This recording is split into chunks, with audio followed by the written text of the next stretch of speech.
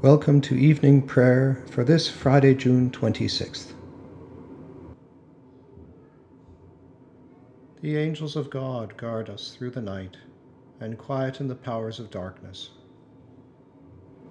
The Spirit of God be our guide and lead us to peace and to glory.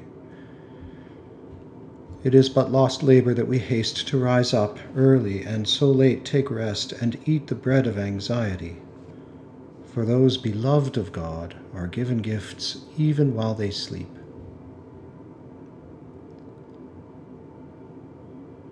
My brothers and sisters, our help is in the name of the eternal God who is making the heavens and the earth.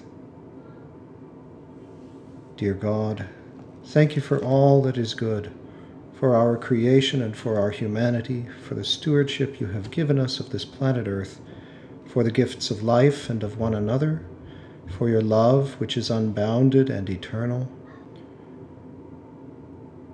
O thou, most holy and beloved, my companion, my guide upon the way, my bright evening star, we repent the wrongs we have done.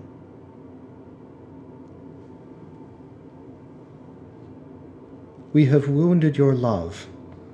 O God, heal us. We stumble in the darkness. Light of the world, transfigure us. We forget that we are your home. Spirit of God, dwell in us. Eternal Spirit, living God, in whom we live and move and have our being, all that we are, have been, and shall be is known to you, to the very secret of our hearts and all that rises to trouble us. Living flame, burn into us. Cleansing wind, blow through us. Fountain of water, well up within us, that we may love and praise in deed and in truth. Eternal Spirit, flow through our being and open our lips, that our mouths may proclaim your praise. Let us worship the God of love. Alleluia, alleluia.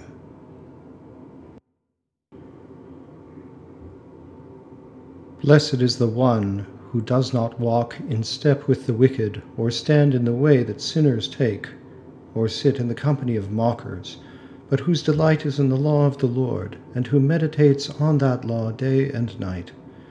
That person is like a tree planted by streams of water, which yields its fruit in season, and whose leaf does not wither.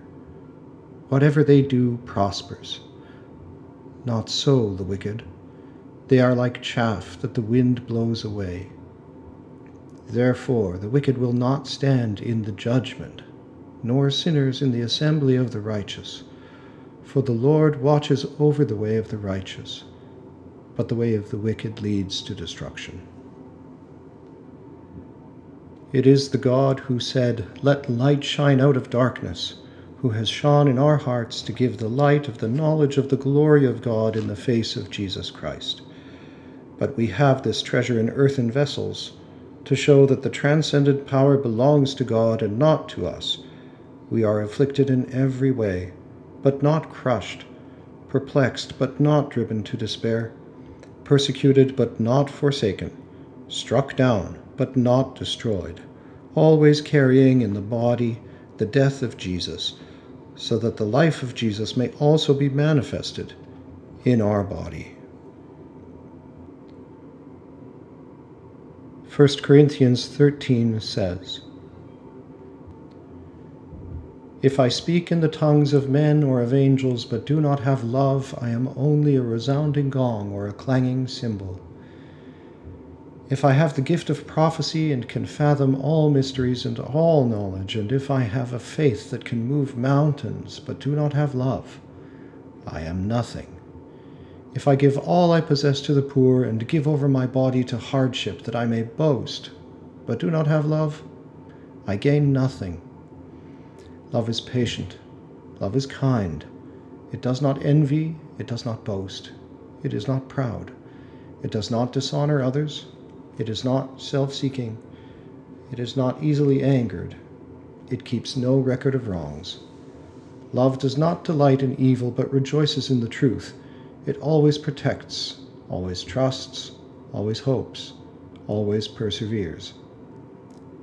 Love never fails, but where there are prophecies, they will cease. Where there are tongues, they will be stilled. Where there is knowledge, it will pass away. For we know in part, and we prophesy in part. But when completeness comes, what is in part disappears. When I was a child, I talked like a child, I thought like a child, I reasoned like a child. When I became a man, I put the ways of childhood behind me. For now we see only a reflection as in a mirror. Then we shall see face to face. Now I know in part. Then I shall know fully, even as I am fully known. And now these three remain: faith, hope, and love. But the greatest of these is love.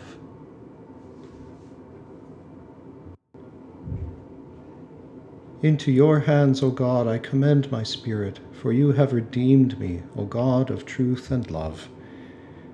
Keep me, O God, as the apple of an eye. Hide me under the shadow of your wings. Our Father in heaven, hallowed be your name.